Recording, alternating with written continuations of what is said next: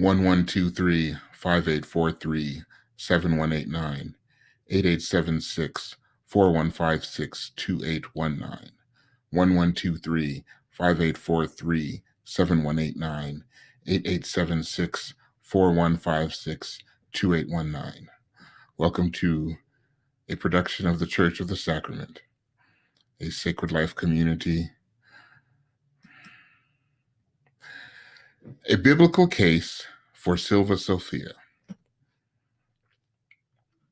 The idea here is that the sun, the moon, the planets, all of these are living beings.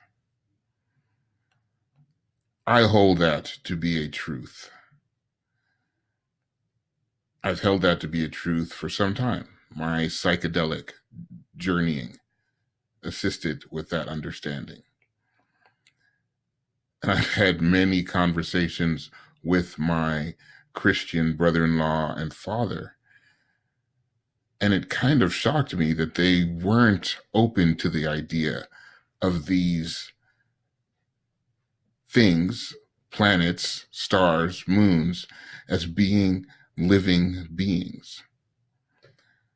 So I created this partly for them and partly for others who are trying to bridge, quote unquote, spirituality and Christianity. The idea of the Bodhisattva is that no one goes over into full enlightenment until we all do, which means that the level of enlightenment will be as great as the least enlightened human being there is. So we must be able to speak our truths in such a way that we can speak to various audiences. I've always believed that if I could speak the truth in such a way that both Christians and atheists will have an emotional experience of understanding. So this is a letter to my Christians. Keep an eye out, atheists. I'll be coming for you next. So 1 Corinthians 15:38 through 41. But God giveth it, let's try it again.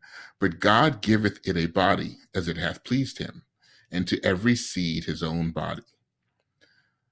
All flesh is not the same flesh, but there is one kind of flesh of men, another flesh of beasts, another fishes, and another of birds. There are also celestial bodies and bodies terrestrial. But the glory of the celestial is one, and the glory of the terrestrial is another. There is one glory of the sun, and another glory of the moon, and another glory of the stars. For one star differeth from another star in glory. Let's go through this a little slower. 1 Corinthians 15:38. But God giveth it a body as it hath pleased him, and to every seed his own body. This verse details that a body is given to that which has not a body. And each gift is particular to the seed or the soul that will embody the body.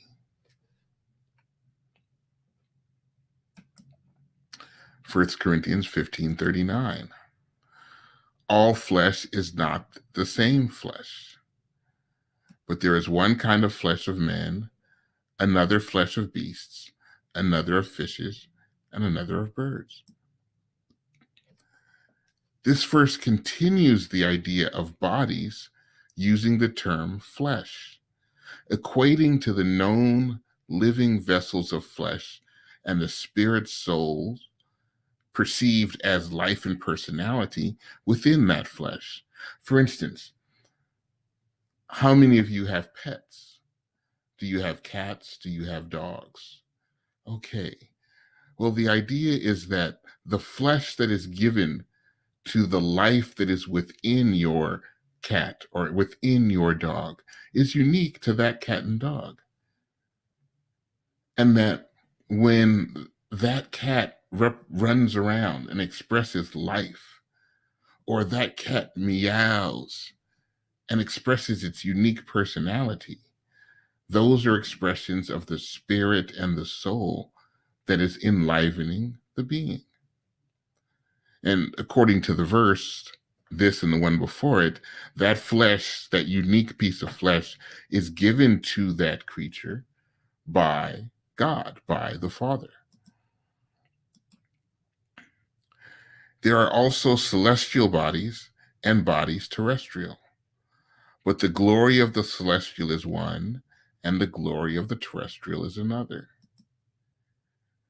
Having established that souls are gifted bodies for manifestation, these spirit souls that exist are their bodies designed for them so that they can embody and manifest within them. Having detailed that particular bodies are fashioned for particular spirit soul combinations to enliven, we now see that the idea of body is then expanded to include creatures that are beyond the general understanding.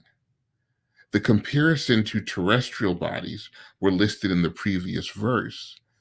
Now the equating of bodies to a class of being beyond the general scope is alluded to in the claim of bodies celestial. 1 Corinthians 15:41. There is one glory of the sun, and another glory of the moon, and another glory of the stars, for one star differeth from another star in glory. Just as in the verse 39, the various bodies are listed as having unique spirits within them, so too are the celestial bodies listed as each having their own unique species, their own unique spirit soul within them. By the virtue of them being bodies, bodies carry the enlivening factor. They carry within them the spirit soul. They carry within them the life and the personality of the being that lives within it. How amazing to begin to see the cosmos as peopled with sentient beings, each experiencing the aspect of reality that fits their interest. For each, the experience of life unique to its environment and its lifespan. On Earth, we have humans that live for 80 to 90 years. We have fruit flies that live for a factor of a matter of days. And then in the solar system, we have planets and we have stars that live on the scale of billions of years. Each of these bodies providing a perspective on reality that allows the awareness, the I-ness that is throughout all of creation to understand itself, to experience itself at various scales and through the various conditions that are expressed in reality.